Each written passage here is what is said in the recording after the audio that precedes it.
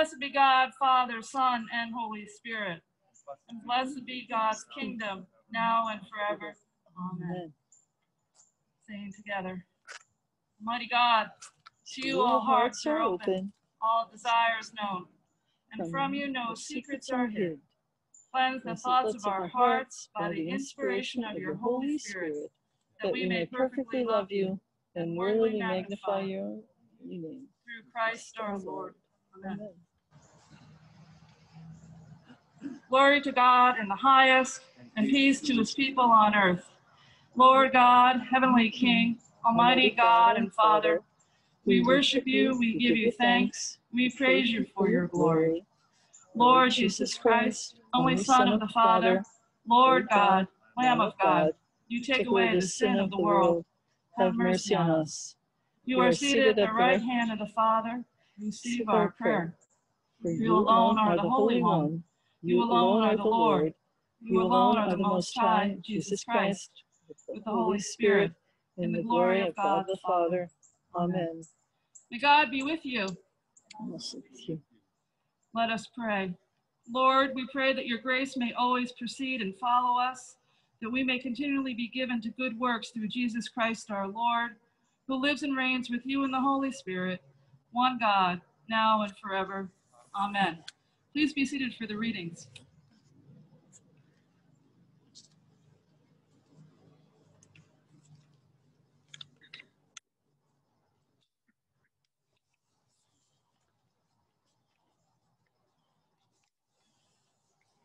The Old Testament reading is found on page 4, an introduction.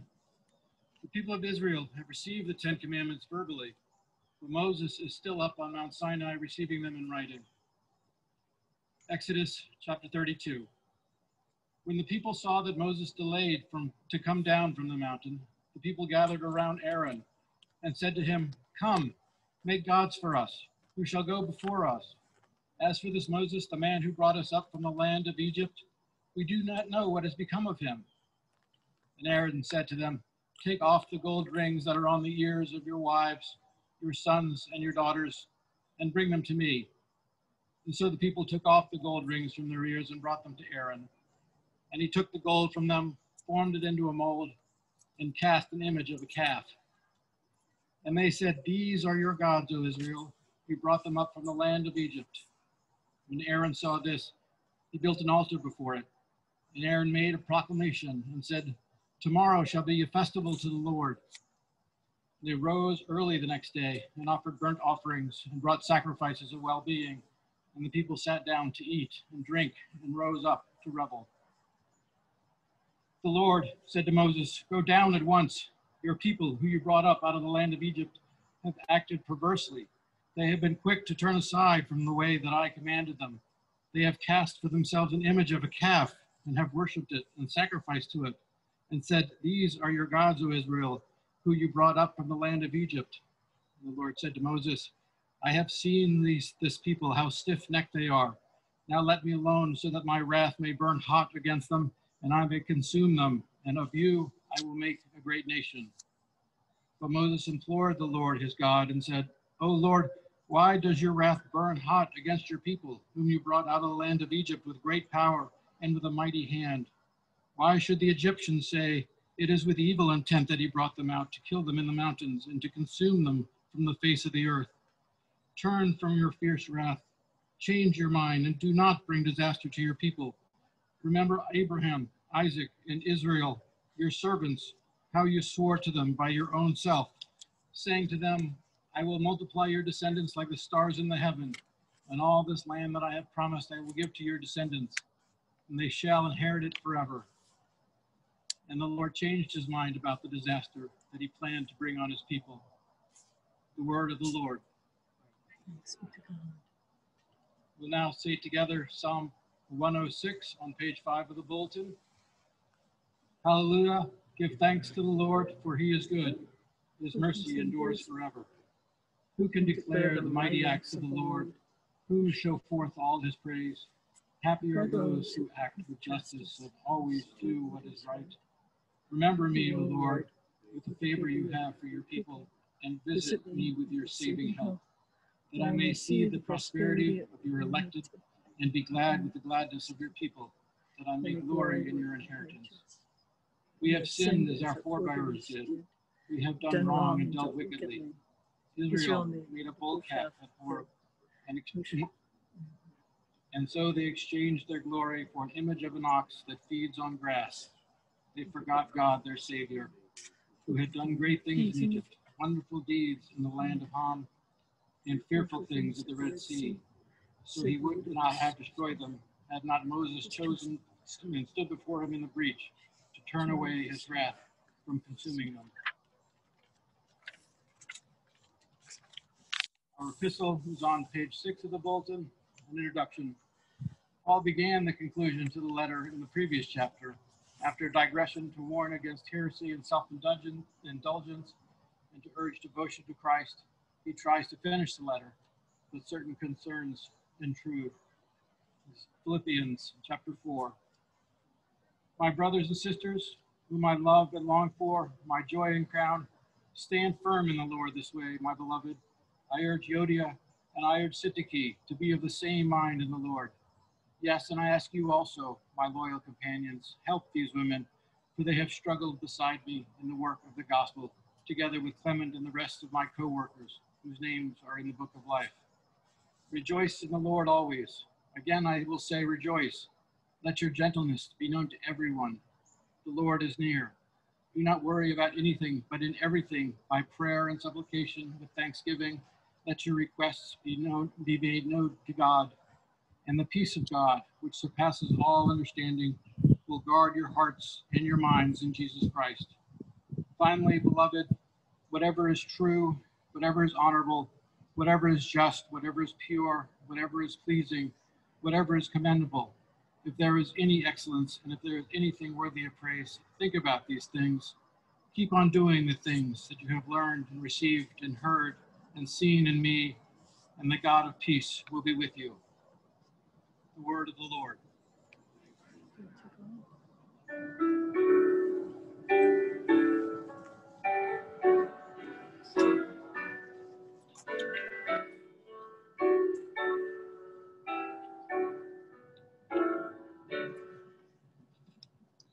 The King of all my shepherd is, whose goodness faileth never. I nothing lack if I am his, and he is mine forever.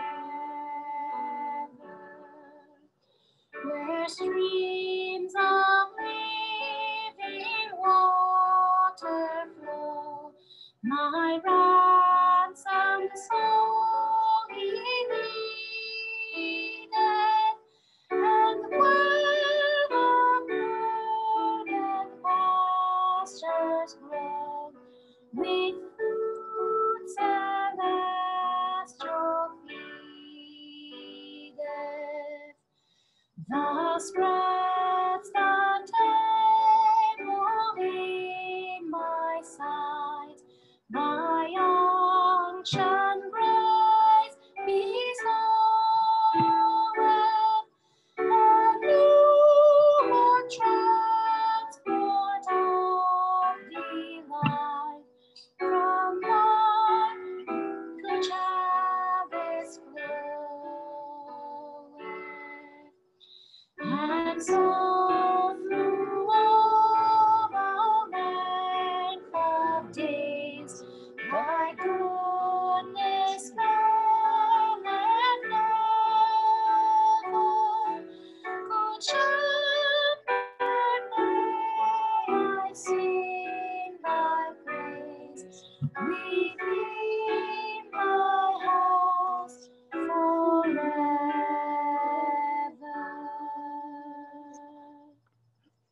The Holy Gospel of our Lord Jesus Christ, according to Matthew.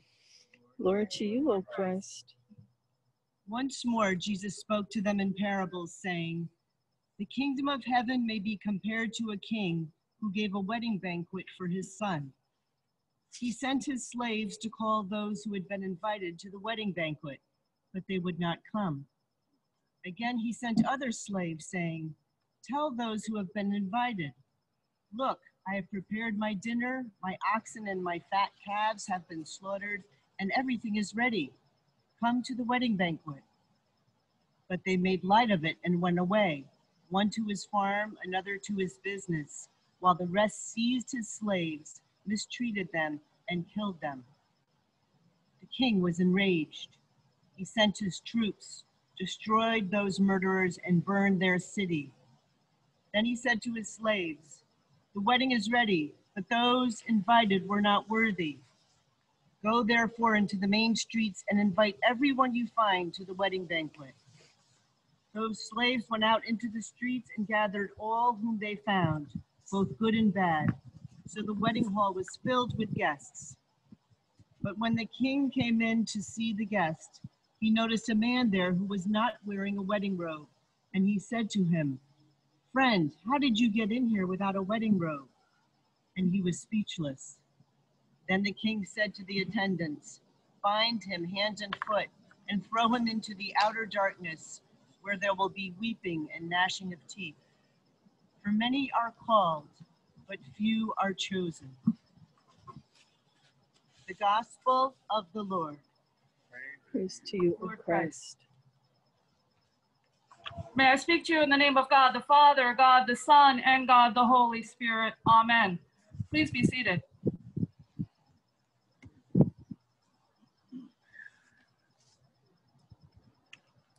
Our readings this morning are deeply challenging, I believe. And yet they invite us to consider how we become separated from God. Not only us, but people in the Exodus and people in Matthew's time. It invites us to consider how we lose a sense of God in our lives, how we choose wrong things, how things separate us from God. So let me give you a little bit of context to the first reading, the reading in Exodus. Now, Moses had gone up to the mountain. He told the people that he would be back soon, but 10 days turned into 20, 20 turned into 30, and before they knew it, he was gone for 40 days. Seemed like a lifetime for the people, and they became restless. They couldn't wait for their leader to return, so they looked to Aaron, Moses' brother, to provide an alternative, to give them something new. The story of the golden calf is well known, perhaps one you learned in Sunday school as a child. But it's also a reminder that how easily we fall prey to seeking things that may comfort us, or we think may comfort us, when in fact, the one thing that can comfort us, even in the sense of lack of leadership and lack of presence in our lives, we know that God is there and that God had never left the people. The interesting part of the story is, though, that God comes down and he's kind of angry at the people. He's like, well, Moses was gone for 40 days and you forgot about me. And so I'm going to have some anger at these people. But Moses says, no, the people are good and righteous. They just lost their way just for a short time. Come back to them, remind them that you've never left them. And so God relents. It's one of those lovely stories where God changes his mind. So intriguing. Now, the gospel passage is even more challenging. Let me give you a little context into it. Jesus has gone into Jerusalem. Remember, we're talking about Holy Week, the triumphal entrance. He's going to be the savior of all people.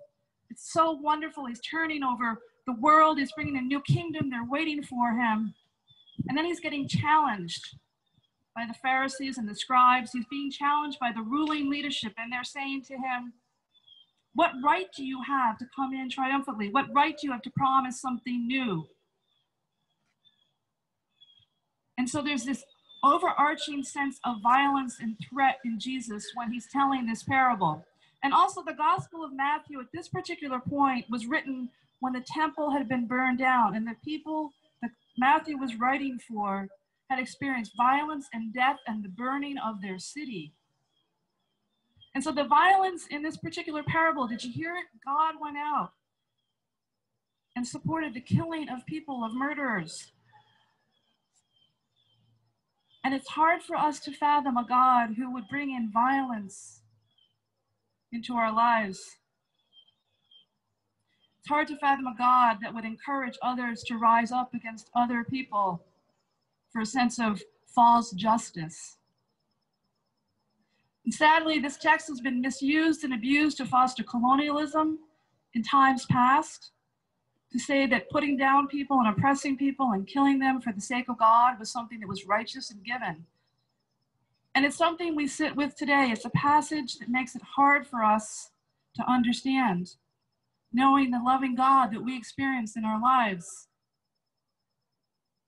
I've read countless commentaries on this particular passage, and there's no clear answer. There's no clear direction that says that God really seeks violence, because throughout the good news, the gospel, Jesus seeks peace, not violence. So we take it as a contextual presentation in a moment in time, but not a representation of the God who loves us and the God who seeks peace and justice. But remember, the king in this story invites people to a feast of joy and possibility, huge feast of all things, for all people, both the good and the bad. But the people still don't understand what they're being invited to. They go out and do their normal lives. They forget that God had invited them to the abundance of life, the possibilities of hope and justice, abundance, even in the sense of darkness. And so we recognize that this parable presents tremendous challenges and tremendous opportunities to think about the invitation that God extends to each and every one of us. The table is set for you, the table of abundance in the midst of violence, the table of love in the midst of hate and fear. And it also is a representation of the heavenly banquet, the foretaste of what will be given when we come to our eternal rest. We know that those who have gone before us rest easy in God's love. We know they rest at the heavenly banquet, fed and nourished by Jesus' promise of resurrection and new life. We know that the new kingdom here on earth that we long for and that we hope for is the kingdom that we are promised, the heavenly banquet. And even in the midst of this confusing parable and the story of Moses and this challenge that we're faced with violence and an angry God, we can reflect on what it means for our own spiritual journey. What do we do with our own anger? What do we do with our own frustrations? Perhaps the hatred that may live in my heart. How do we live through that and seek instead the kingdom of God here? I want to explore one final idea in the gospel parable this morning. It's the guest. Did you catch it at the very end? He was invited off the street to the wedding banquet, and when he got there, the king said, "Hey, friend, you're not dressed right." Well, the friend didn't know he was going to be invited to a wedding banquet, so how would he possibly know what to wear? And was there a little sarcasm in the friend thing? Perhaps. But it's clear that he had no time to think about what he was going to wear when he was invited, how he was going to clothe himself when he was presented to something more magnificent than himself. In the prayers of the people, which we'll share together in a few minutes, we say that we want to clothe ourselves in garments befitting the people and God. We want to clothe ourselves in the righteousness and love of God. We want to be dressed appropriately in our hearts and in our souls, not in our physical appearances. We want to clothe ourselves for a spiritual journey so we're prepared for the days ahead. And Paul's letter in the Philippians gives us the sense of how to clothe ourselves. People in Philippi were fighting. There was major infighting. No one was getting along. And he says, clothe ourselves in things that are true and honorable and commendable and just and pure and pleasing to God. Clothe ourselves in those things. That is what the spiritual journey in the midst of the chaos in the world around us, in the midst of violence and fear and uncertainty, clothing ourselves for the spiritual journey. One of my favorite authors, C.S. Lewis, says, we should not clothe our souls in something that looks good in the lights of the present, but in the daylight for the next. Every day we grow closer to the heavenly banquet in our lives. Every day we grow closer to seeing God face to face. Knowing that knowledge, knowing that the heavenly banquet awaits you and that the kingdom of God is inbreaking here, I invite you to consider, how will you be clothed in the weeks and months ahead against divisive rhetoric, false narratives, threats of violence? Will you clothe yourself like Paul has invited us to see goodness and gentleness, justice and kindness, and love towards others, with a heart set on the promise that the kingdom can be here and now? It awaits us, the very same kingdom in eternal rest.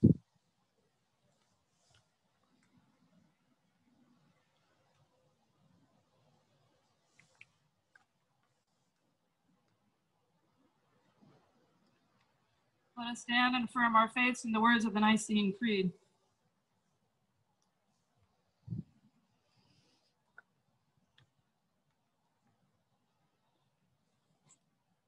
We believe in one God, the Father, the Almighty, maker of heaven and earth, of all that is seen and unseen.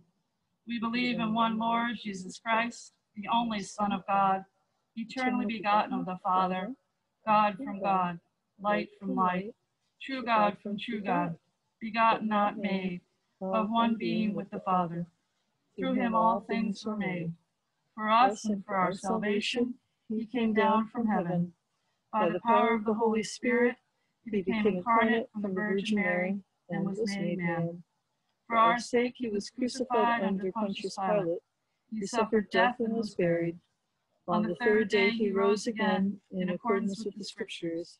He ascended into heaven and is seated at the right hand of the Father. He will come again in glory to judge the living and the dead, and his kingdom will have no end. We believe in the Holy Spirit, the Lord, the giver of life, who proceeds from the Father and the Son. With the Father and the Son, he is worshipped and glorified. He has spoken through the prophets. We believe in one holy, Catholic, and Apostolic Church. We acknowledge one baptism for the forgiveness of sins. We look for the resurrection of the dead and the life of the world to come. Amen. As Moses interceded with God for the sake of the people, so let us offer our intercessions on behalf of others, responding, Lord, hear our prayer. That we may clothe ourselves in garments befitting the faithful, compassion, joy, generosity, gladness of spirit, intentionality of lifestyle, and dedication to the way of our beloved Jesus. Let us pray. That the church may be a refuge for the poor and lost, the lonely, and those who hunger after righteousness, revealing through fragile human beings the signs of God's glorious kingdom. Let us pray. Lord, hear our prayer. For peace in our time, that we may not linger in our efforts to secure hope for the peoples of the world and the prosperity that peace inspires. Let us pray. Lord, hear our prayer. That we may not make idols out of the many technologies and consumer products that entice our imaginations, but use them as tools for God's mission and glory. Let us pray. Lord, hear our prayer. That the departed may dwell in the house of the Lord forever. Let us pray. Lord, hear our prayer. In thanksgiving for the beauty of the earth, the fruits of the sea, the rising and setting of the sun, and all the marvelous gifts of God's creation, that in our wonder we may rededicate ourselves to a stewardship of the environment, so that the generations to come may enjoy such pleasure. Let us pray. Lord, hear our prayer. We continue our prayers in Christ, whose mercy endures forever.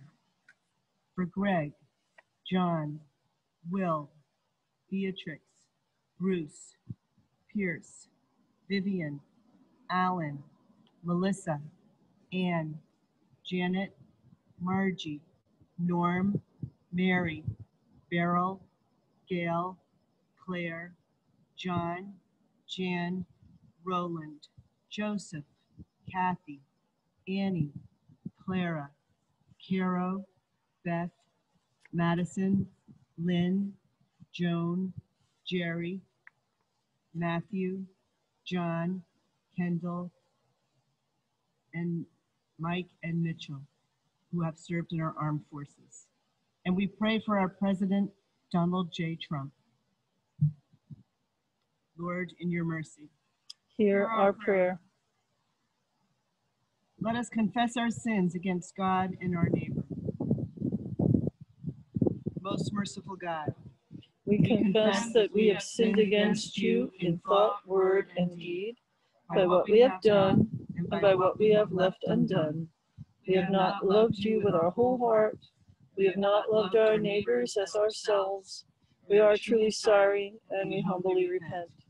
For the sake of your Son, Jesus Christ, have mercy on us and forgive us, that we may delight in your will and walk in your ways to the glory of your name.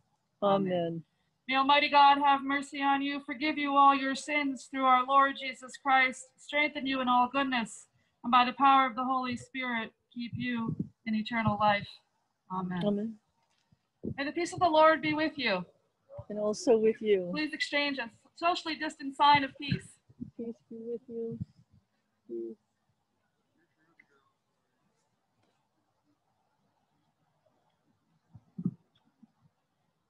Please be seated.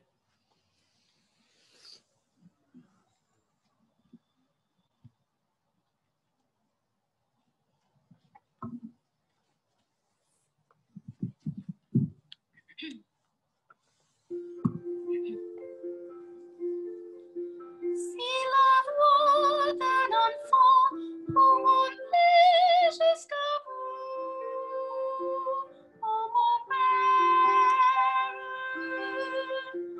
écoutez de Jésus devant les à genoux, la prière. Si vous m'avez choisi pour enseigner vos lois sur la terre, je saurai vous servir au cause de pour la lumière. Sur mes lèvres, Seigneur, mettez la vérité. Salutez-le pour que celui qui doute avec humilité vous révèle. Ne m'abandonnez pas, donnez-moi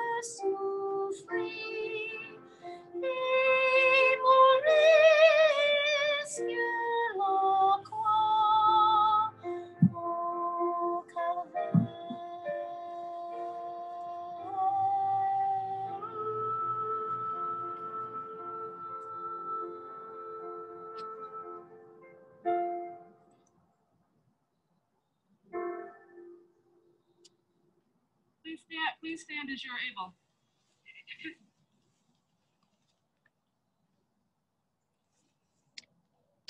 May God be with you. Lift up your hearts. We lift them to the Lord. Let us give thanks to the Lord our God. It's right to give our thanks and praise. We praise you and we bless you, holy and gracious God, source of life abundant. From before time you made ready the creation. Your spirit moved over the deep and brought all things into being. Sun, moon, and stars, earth, winds, and waters, and every living thing. You made us in your image and taught us to walk in your ways, but we rebelled against you and wandered far away. And yet, as a mother cares for her children, you would not forget us. Time and again, you called us to live in the fullness in your love. And so this day we join with saints and angels in the chorus of praise that rings through eternity, filling our voices to magnify you as we say, Holy, holy, holy Lord, God of power and might. Heaven and earth are full of your glory. Hosanna in the highest. Blessed is the one who comes in the name of the Lord. Hosanna in the highest. Glory and honor and praise to you, holy and living God. Deliver us from the power of sin and death, and to reveal the riches of your grace. You look with favor upon Mary, your willing servant, that she might conceive and bear a son, Jesus, the holy child of God. Living among us, Jesus loved us. He broke bread with outcasts and sinners, healed the sick, and proclaimed good news to the poor. He yearned to draw all the world to himself, that were heedless of his call to walk in love. Then the time came for him to complete upon the cross the sacrifice of his life and to be glorified by you. On the night before he died for us, Jesus was at table with his friends. He took bread, gave thanks to you, broke it, and gave it to them and said, Take, eat. This is my body, which is given for you. Do this for the remembrance of me.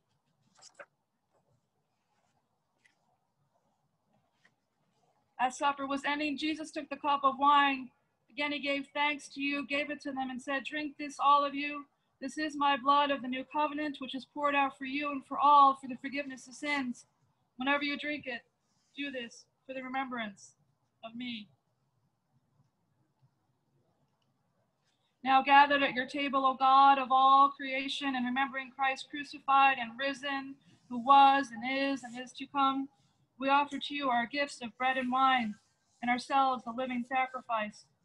Pour out your Spirit upon these gifts, that they may be the body and blood of Christ. Breathe your Holy Spirit over the whole earth, and make us your new creation, the body of Christ given for the world you have made. In the fullness of time, bring us with Paul and all your saints from every tribe and language and people and nation to feast at the banquet prepared from the foundation of the world. Through Christ, with Christ, and in Christ, in the unity of the Holy Spirit, to you be honor, glory, and praise forever and ever. Amen. Amen.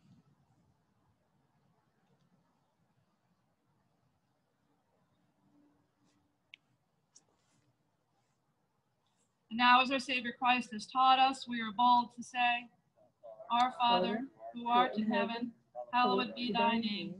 Thy kingdom come, thy will be done, on earth as it is in heaven. Give us this day our daily bread, and forgive us our trespasses, as we forgive those who trespass against us. And lead us not into temptation, but deliver us from evil. For thine is the kingdom, and the power, and the glory, forever and ever. Amen.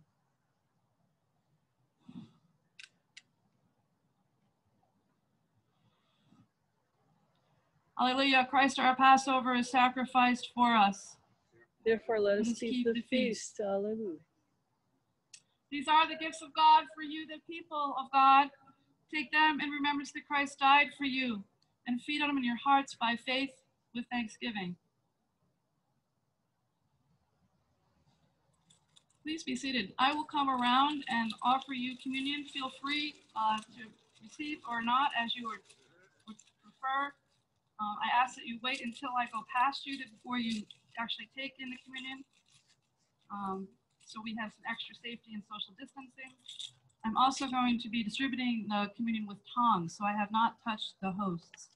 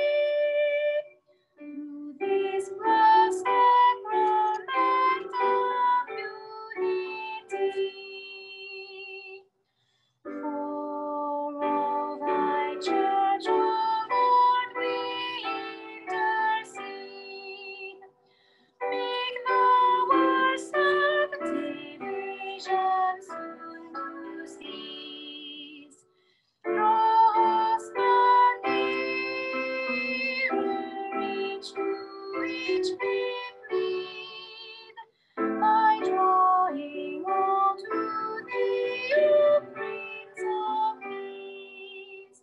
Thus may we all in bread one body be, through this blessed sacrament of unity. So, Lord, at length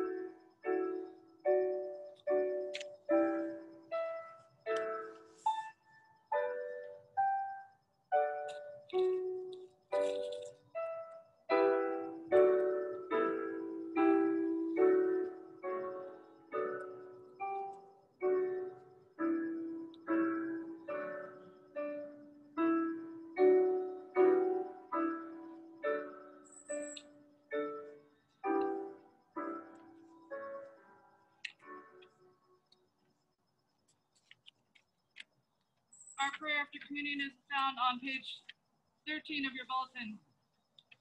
Let us pray. Eternal God, Heavenly Father, you have graciously accepted us as living members of your Son, Savior Jesus Christ, and you have fed us with spiritual food in the sacrament of his body and blood. Send us now into the world in peace, and grant us strength and courage to love and to serve you with gladness and singleness of heart. Through Christ our Lord. Amen. Good morning, everyone. Good morning. Thank you for joining us in our first Eucharist since March 1st. It's been a long time that we've celebrated together, and I'm grateful for your presence here. The protocols we followed were sort of a combination of several we found for safety. So we're trying to keep everybody safe and also nourished in the Word and Sacrament. So grateful that we're here together on this glorious fall day to be honoring God. Discovery Hour continues at 10:30 this morning on racial reconciliation, the church, and our faith. We're continuing the Sacred Ground program. We'll be watching a couple of short videos. Our Neighbor to Neighbor food drive is Thursday morning. What we've heard is the need for food has doubled since the pandemic started, so we invite you to come Thursday mornings to drop off your food. It's a contactless food drop-off. Mindfulness in the Meadow is Wednesday at 10 o'clock with Father Eric, and yoga on Fridays at 10 o'clock. Also, please RSVP to attend either program. And of course, our online Zoom evening prayer is every Thursday at 7 o'clock. So many ways to connect with us over the course of the week, do good in the world, and experience the kingdom here in St. Paul's and in Riverside. Next week, we have a change in service time, and we're opening up the sanctuary for our first services. Beginning at 8 o'clock next Sunday, we will have worship in the sanctuary, a Rite One Eucharistic service, our normal 8 o'clock service, socially distanced, with well under 45 people allowed in the sanctuary. So you need to call, please, and reserve a spot on Tuesday, or go to an Eventbrite site, which we'll send out to reserve your place for an 8 o'clock if you want to be inside the sanctuary. But we're continuing to offer the outdoor services the weather permits. So at 10:15, back to our normal times. Remember, 8 and 10:15, that was pre-pandemic. 8 o'clock inside, 10:15 outside. So you have two options for joining us in community and being supported and sustained by the community and the body of Christ right here in Riverside. So please do continue to join us. I think that's the extent of our announcements for the morning. We will be serving coffee in the back. Socially distanced, very careful, so grab a cup of coffee if you like on the way before you leave, and chat with some of your friends and people you haven't seen in a while. Are there any October birthdays we might have missed? I don't think we did it last week. I was out sick. Anybody want to come up for a birthday blessing? Come on up.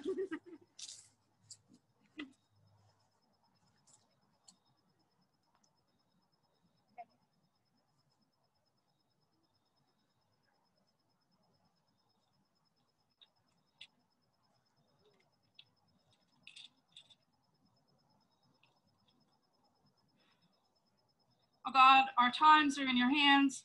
Look with favor, we pray, on Amanda and Jean Marie as they begin another year. Grant that they may grow in wisdom and grace, and strengthen their trust in the goodness all the days of their lives. We ask this in your name. Amen. Happy birthday.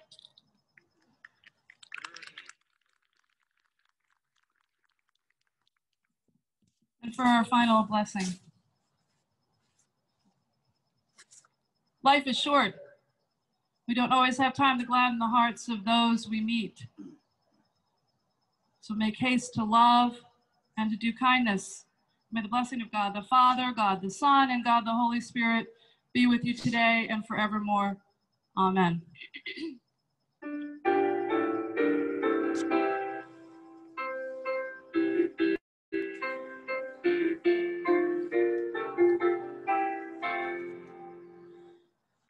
Rejoice, ye pure in heart. Rejoice, give thanks and sing. Your glorious banner wave on high, the cross of Christ your King. Rejoice.